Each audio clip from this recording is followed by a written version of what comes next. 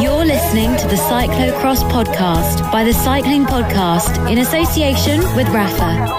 Rafa exists to improve your ride with the finest kit, inspiring stories and vibrant clubhouses across the globe.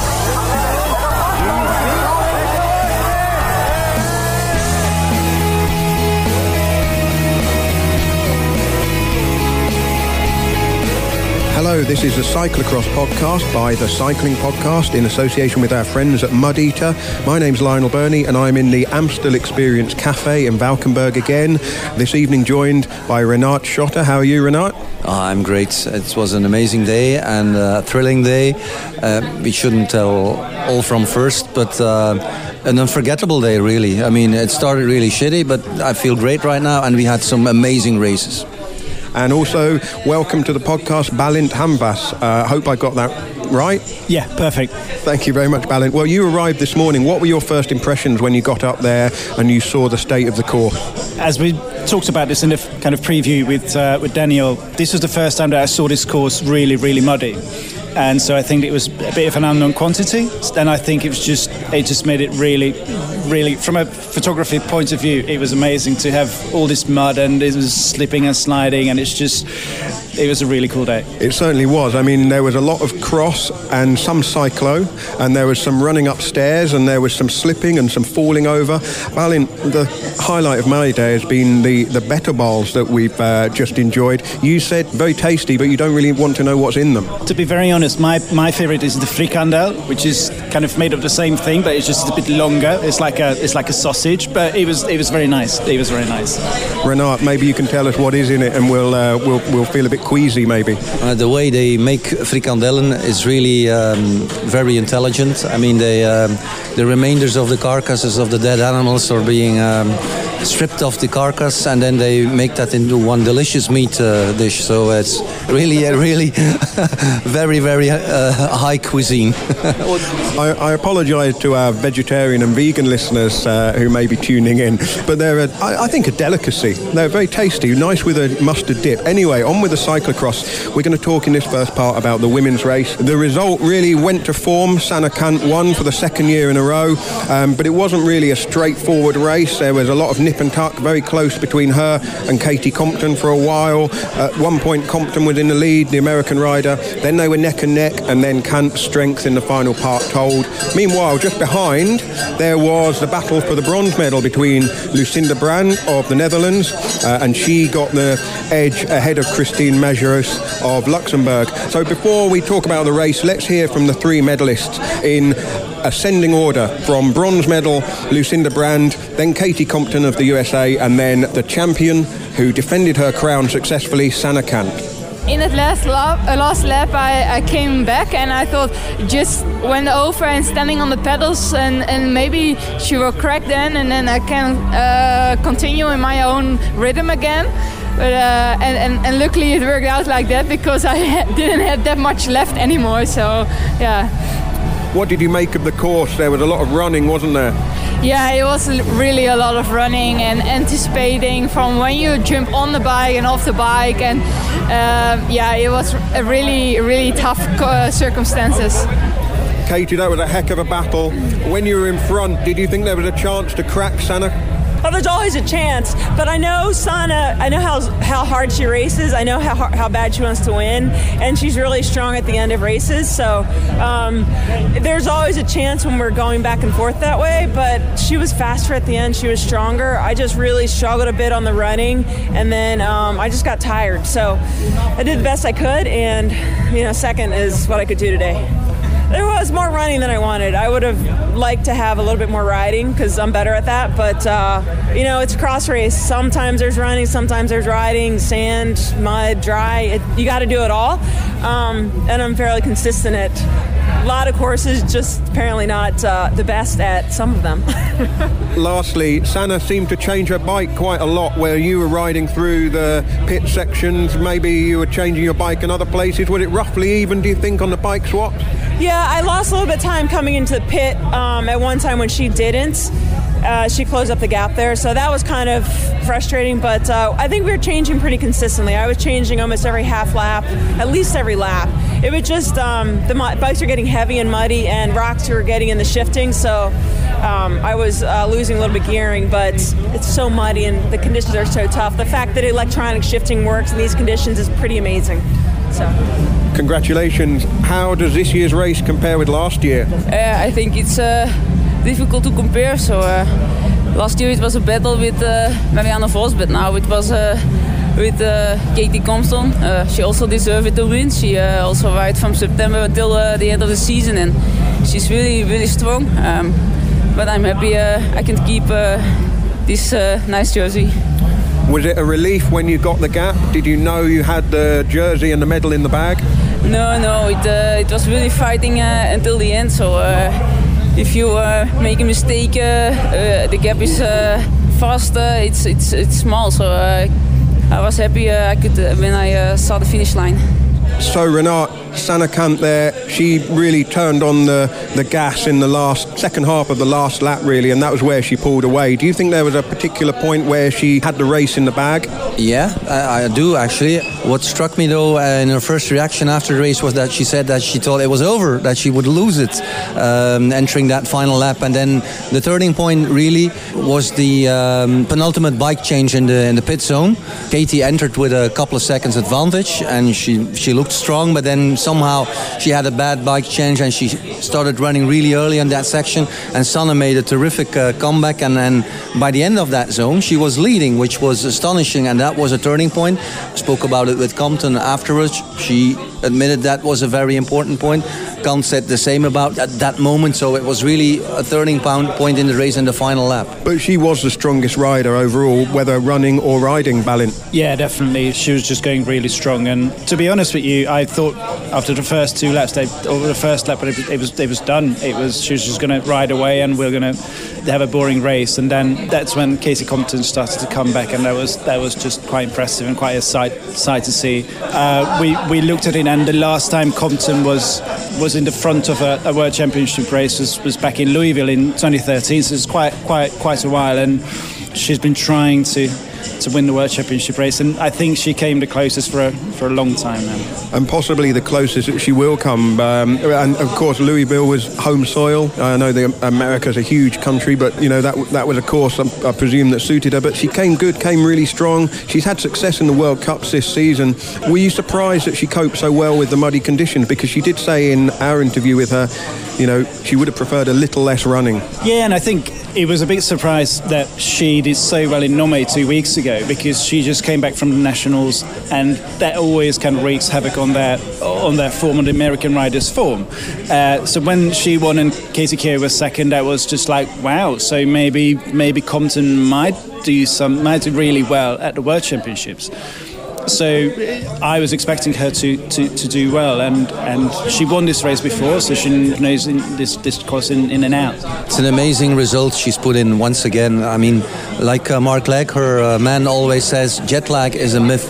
And she's playing with time zones like nobody else, and it's really astonishing to see her performing at today's course. And I think everybody in the cyclocross world would have liked to see a win from Katie Compton, and there was this particular moment in the pit zone that was really breathtaking. I was looking for Mark Legg, her man, and he was standing there in his pit with his eyes closed just for half a minute in the midst of the race. I think that sums it up. I mean, he really was like, I don't know what he was doing, meditating or anything, but he wanted her so badly to win because he's sacrificing himself, his life for her, which is, to me, very touching. So Sanne Cant, though, was the strongest rider. In terms of how the course played out, people who might have been watching for the first time or haven't watched a lot of cyclocross, maybe they would think, this is crazy. Surely this is like, can't they postpone this and play the match on a day when the pitch is in better condition? Not many sports put their competitors into an environment where it's just I mean, it was survival of the fittest, really, wasn't it? Is there in the cyclocross world any point where people go, oh no, this is too much, this is now a farce? Or would you say, look, if they have to run 70% and cycle 30% of the circuit, is that still a valid cyclocross race? It is mentioned in the rules, but I don't think we got near that point today. And cyclocross rules is about making little things bigger as well. I mean, it was an issue, and everybody, of course, is then talking about it. And is there too much running? Is there too much mud?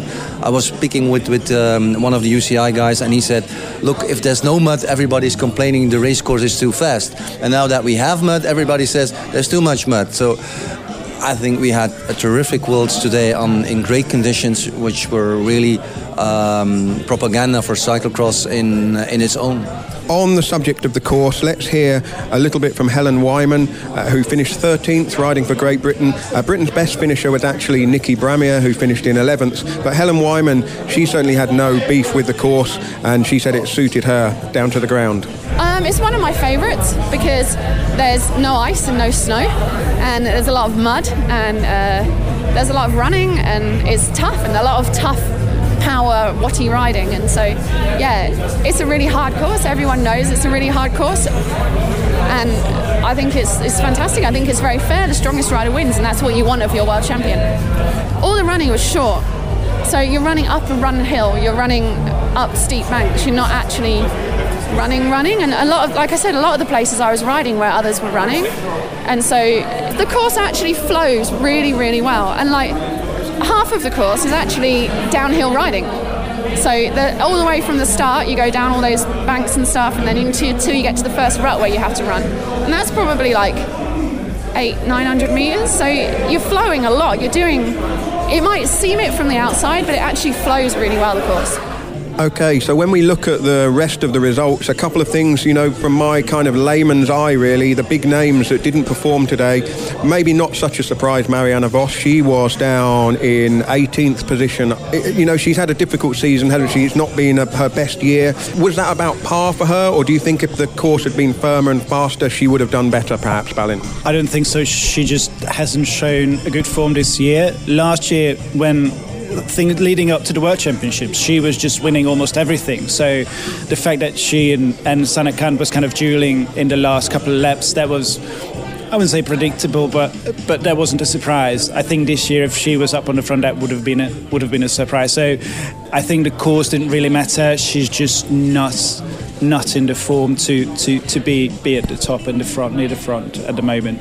Yeah, I saw her at the finish in the mix zone. She's pretty disappointed looking because she's just not used to that kind of result. Even on one leg, we're used to seeing Marianne Vos finish in sort of contention for the podium, aren't we?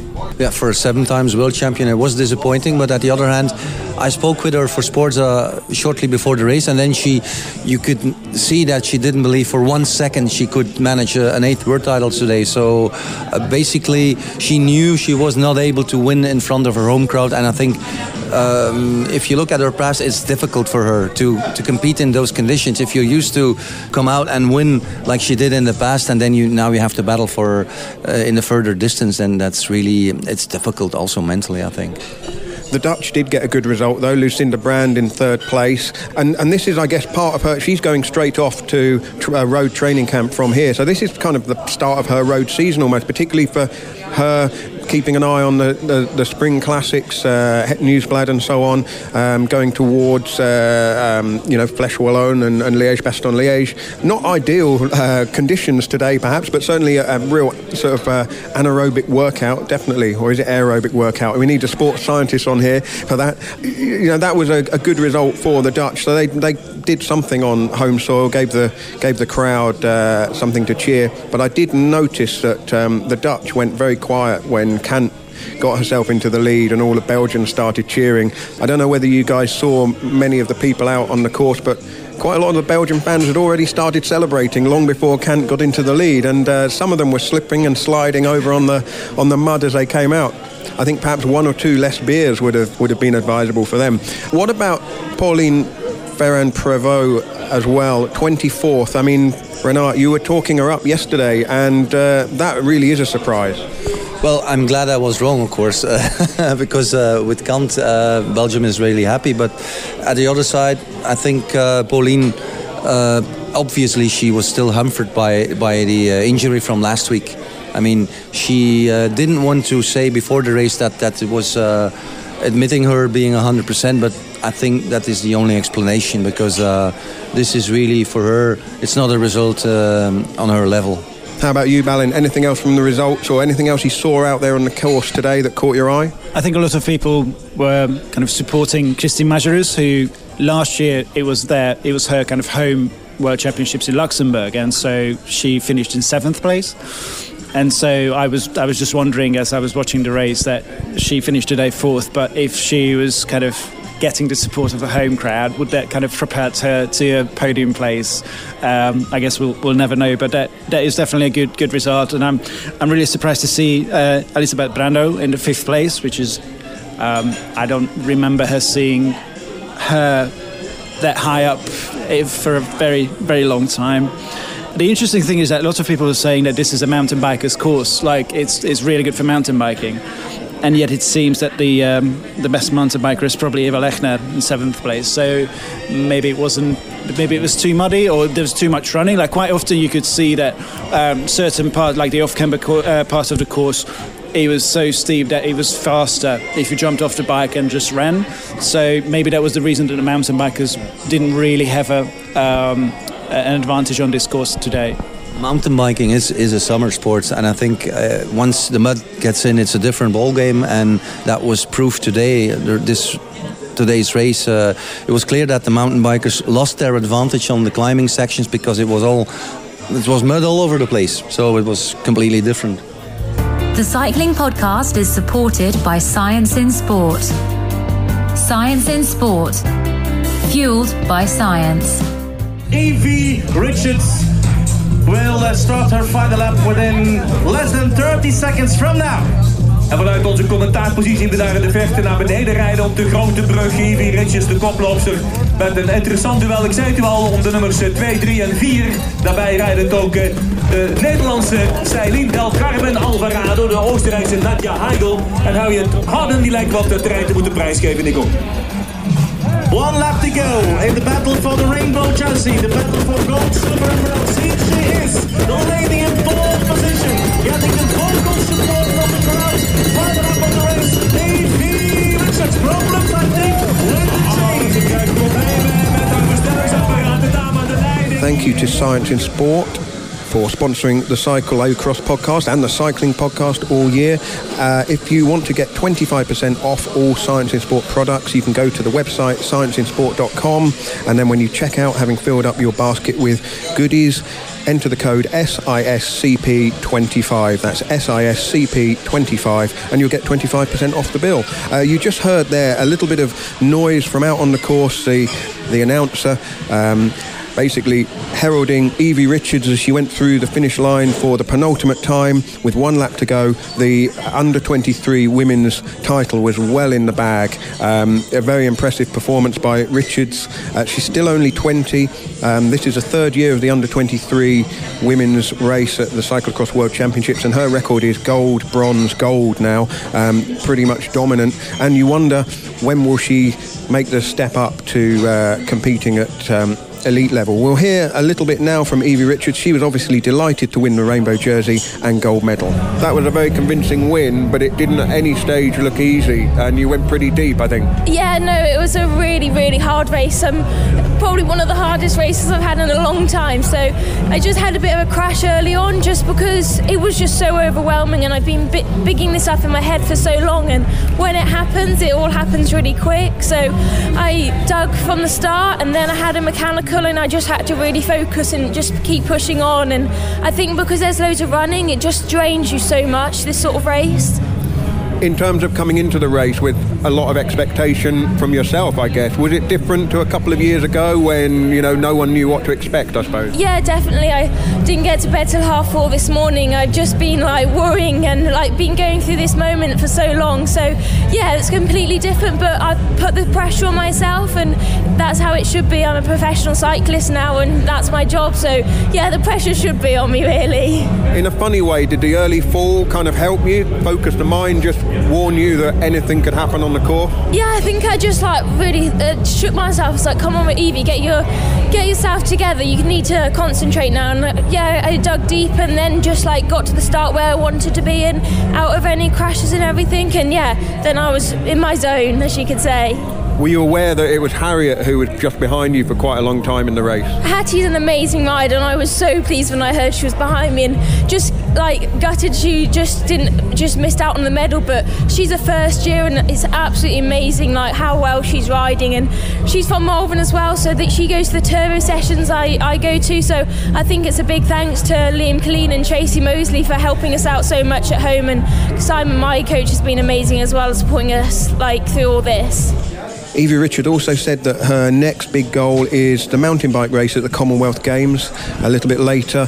So today she was not really pushed, and I did ask her whether the early fall was just that little event that focused the mind and made sure that she made no mistakes. I mean, she kept the pressure on all the way through, and right after she'd finished across the line, collapsed to the ground and had to be carried into the tent, to get washed down and changed. So it was although she had a good margin and it was a comprehensive win, she certainly didn't let up on herself one moment.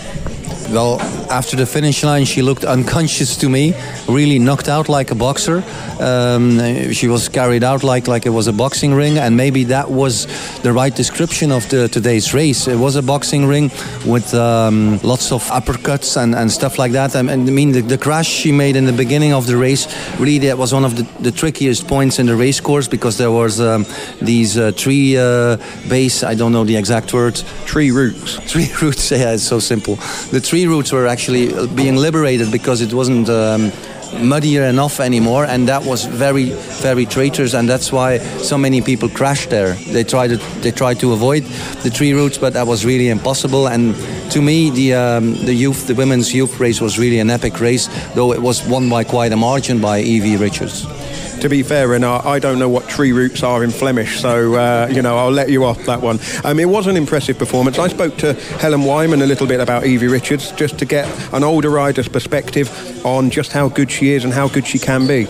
Oh, she'd easily be in the top 10, if not the top 5. She won a World Cup. She won Namen World Cup. I don't know. You never know. You never know until she's able to ride it. And everybody's on their peak for this event. In Namen, she beat everybody that was there. She had a really good day. And other people had some problems, like Lechner punched it, I think, 3 times or something. But even so, she won. So she's one of the strongest riders out there. And last weekend, she was 3rd in Hoogerheide on a really crazy fast course. So 2 very different courses. I think today she seemed a bit stressed beforehand. I've never seen her like that before. Maybe the expectations are really high. But she actually took it on and she took the race on. And even when she had a problem, she still stayed calm and won. Helen Wyman there making the point that if Evie Richards had ridden the senior race, she would have been comfortably in the top 10. Is that how you see it, Balint? Definitely. I mean, she's in a terrific form. She won in Namur at the elite race. She came 3rd last weekend in Hoogerheide. So she's in a really good form, and we might have to eat our words because she's a mountain biker. So she was probably the only mountain biker today who kind of excelled in today's conditions. So I think the only threat to Evie Richards is that she's going to kind of leave cross and she's going to focus on mountain biking solely in the coming years. But if she stays in cross, anything is possible for her. Well, it's going to be one of those questions for next season, isn't it? Whether or not she sticks another year at under 23 level. Doesn't seem to be an awful lot of point doing that. Keep winning the same race a 3rd time. It wouldn't mean as much as even getting, say, a bronze or a top 10 in a senior world championships, I guess. An impressive performance, though, and it's one of those things from our point of view as a British journalist as I am, or Irish technically, but have a keen eye on the British riders. But it's a funny thing. You see that talent and you want to kind of put it into context and, where could that talent take her? Obviously, mountain biking is, it's another another string to her bow, but whether she could translate that into a road career as well. I mean, it's very hard to say, but are there any signs there, do you think, Renaat? Well, that's a very difficult question, Lionel. I don't think I'm able to answer that one because I guess I don't know enough about her, but she's really very impressive. And if you think about her first world title 2 years ago, that was her very first cyclocross, international cyclocross ever. So I think she's quite a limitless rider, and she reminds me a lot of the male bloke you also have, Tom Pidcock. So she's the female version of Tom Pidcock, both with limitless potential, and I'm curious to see where it's going to end. Or maybe Tom Pidcock is a male version of Evie Richards. I mean, it works both ways round. The Rafa Cycling Club is the largest global community of its kind. Members share their passion for the road through rides, events, exclusive club kits and racing. Find out more at rafa.cc.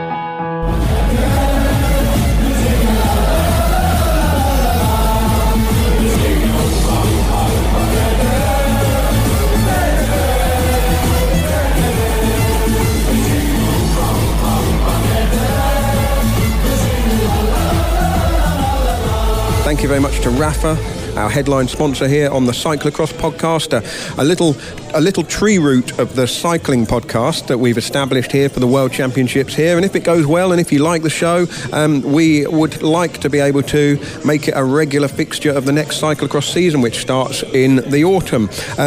Just before the Rafa jingle there, Renaat made the point about the British blokes who are doing quite well at cyclocross. Last year, of course, they had the 1, 2, 3 in the junior men's race. Tom Pidcock won, and Dan Tulett was second. Tom Pidcock and Dan Tulett will be in the under-23 race tomorrow. And, well, Ben Tulett, Dan's younger brother, went one better. It was a really impressive performance. He tussled with the World Cup winner, Thomas Kopecky of the Czech Republic, for quite a lot of the middle section of the race, and then just pulled away at the end. Let's hear a little bit from Ben, understandably delighted to win the rainbow jersey. First of all, you were in the lead for a little bit, and then Kopecky came back. Was there a part of the course on the final lap that you thought, that's where I need to push on? Not really. I was going pretty deep when I got away. We're on the second lap, beginning the second lap, and I saw that he was coming back a bit, so I sat up, waited for him to come back, and then I gritted my teeth again, and I really just went for it. I just thought, rainbow stripes, there's nothing better than that. He's got to go for it. Was there a moment that you knew you'd cracked him? I cracked him going through the pits with half a lap to go. I knew that, I had to dig deep there, and my legs were really hurting. I just knew I just had to keep going. How hard was it with all the transitions as well, on and off the bike, swapping bikes as well, legs feeling like jelly? It was a proper cross race today, just everything, deep ruts, mud, slippery sections, power sections, just all of it. Who have you got supporting you here today?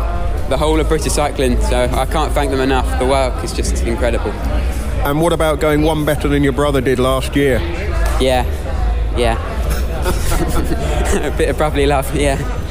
After I'd spoken to Ben Tulett in the mix zone, I bumped into Dean Downing just outside. He was wearing one of those bobble hats that everybody seems to have here at the Cyclo-Cross Worlds. His was in British national colours, red, white and blue, and I'd said he now needs to swap it for a rainbow version because Dean Downing has been coaching Ben Tulett. He's known the Tulett brothers around 10 years. Dean Downing, of course, road rider, national crit champion. As I'm saying all this, Renaat's just put on his woolly hat. He did say he was equipped for all weathers, and is that a cyclocross woolly hat? I think that might be advertising. We're not going to be mentioning that brand on this podcast. Well, anyway, let's hear a little bit from Dean Downing, who knows Ben Tulett well. Well, Dean, the rainbow jersey looks good on him, eh? Yeah, it looks pretty good. There he is. Yeah, what a day.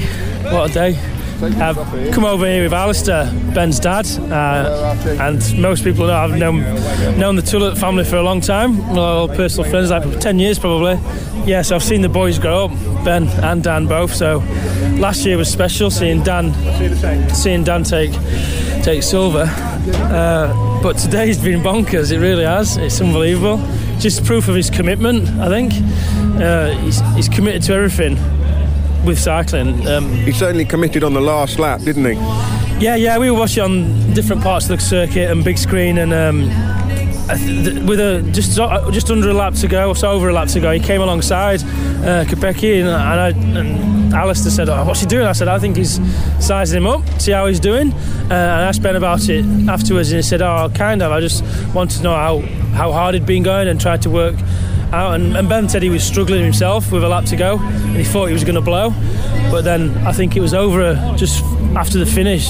Kopecky put a massive effort in and gapped Ben a bit, but then he must have blown after that, and Ben went over the top. I'm guessing that's what happened, and he's world champion.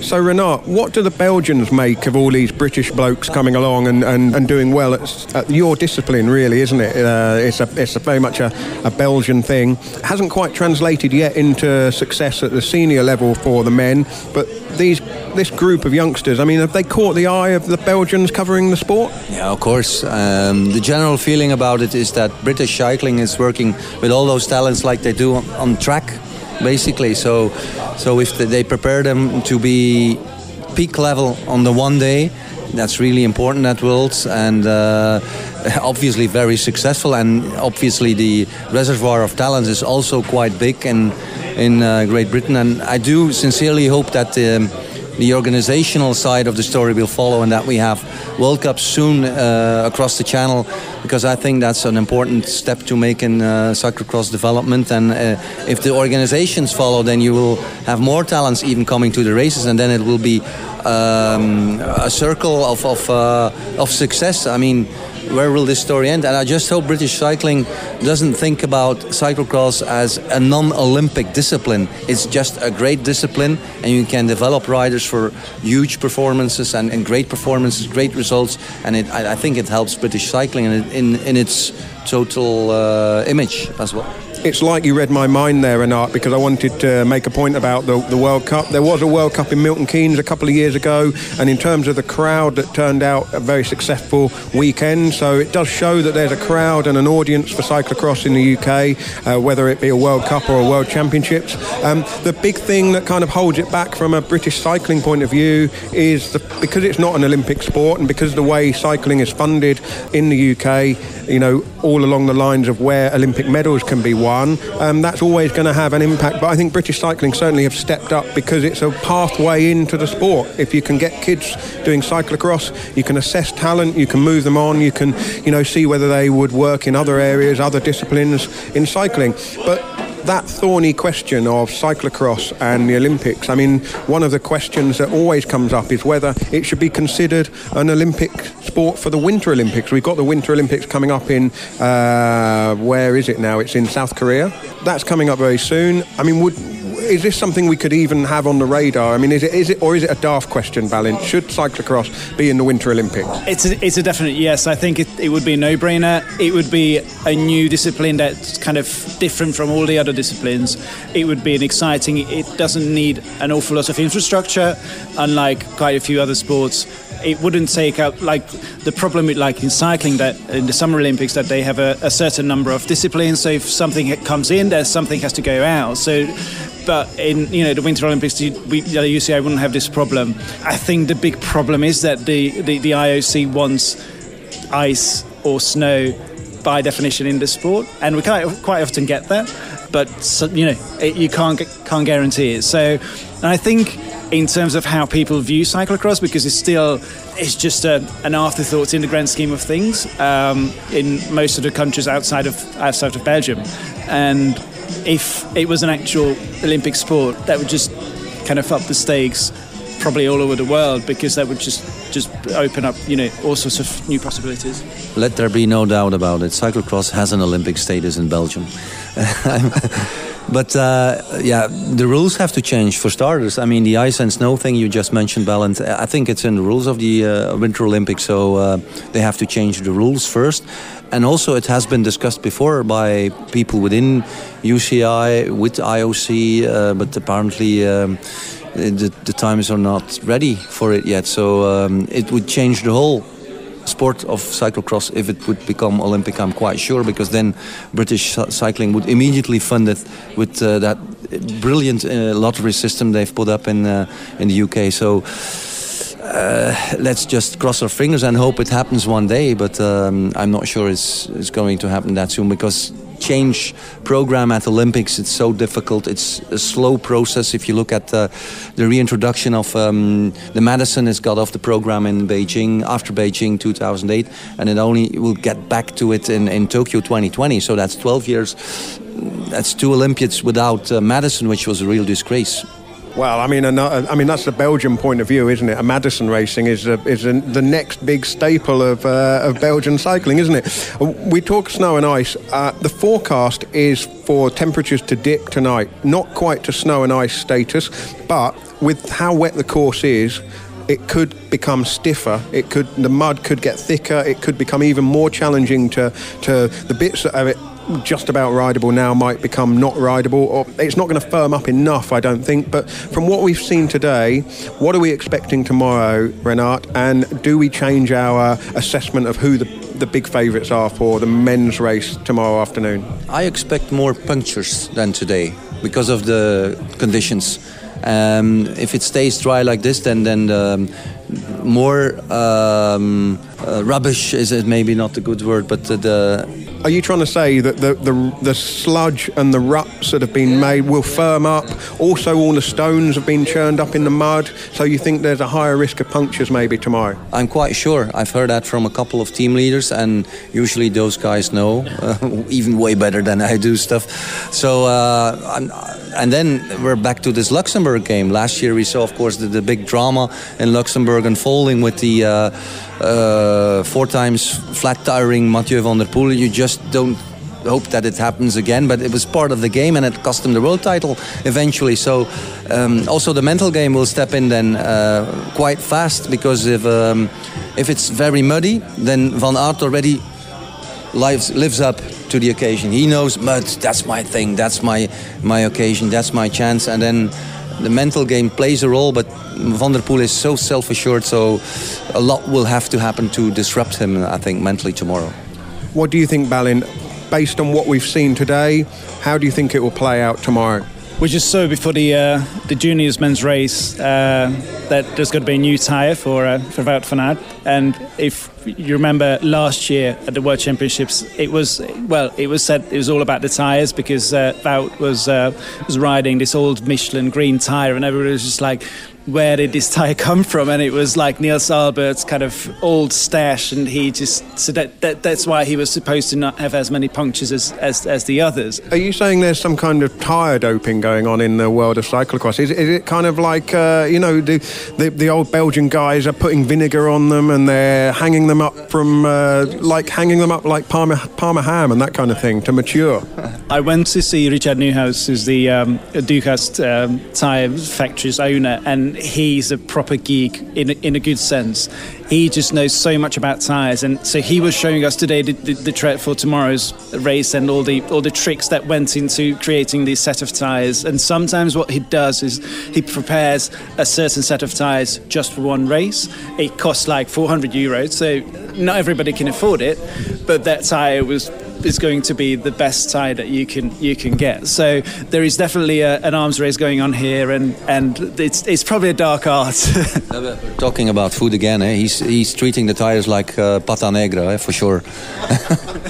I have to say, I'm seeing a new business here, an opportunity. Maybe I could set myself up as some kind of tyre guru, come up with a medicine or a mixture. I'm thinking, I don't know, some kind of cheese and Vaseline, rub that on your tyres before a big cyclocross race. I mean, a lot of these kind of things are, obviously it's not a matter of the mind to not puncture, but you said there, Renaat, about Van der Poel's 4 punctures last year. At some point you think, well, this is not my day.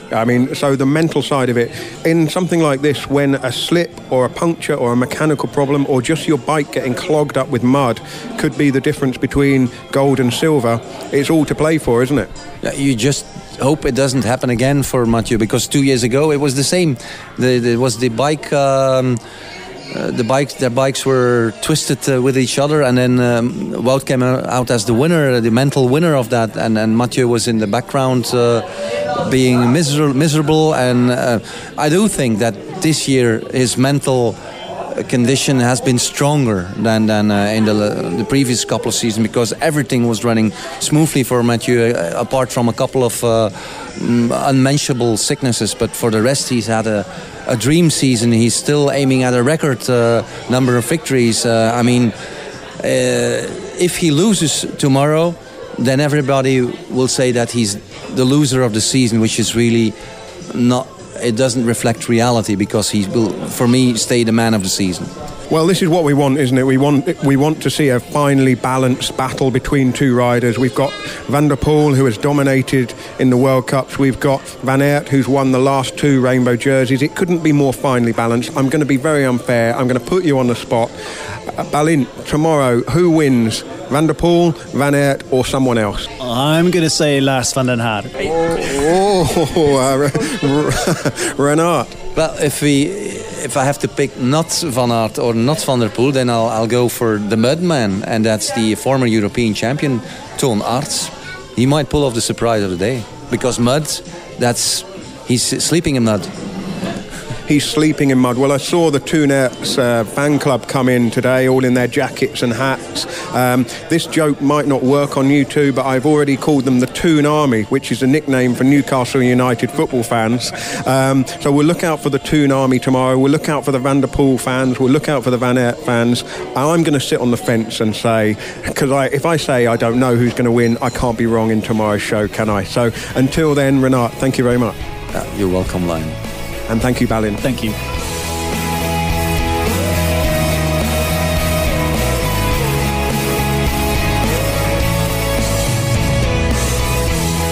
You've been listening to the Cycling Podcast.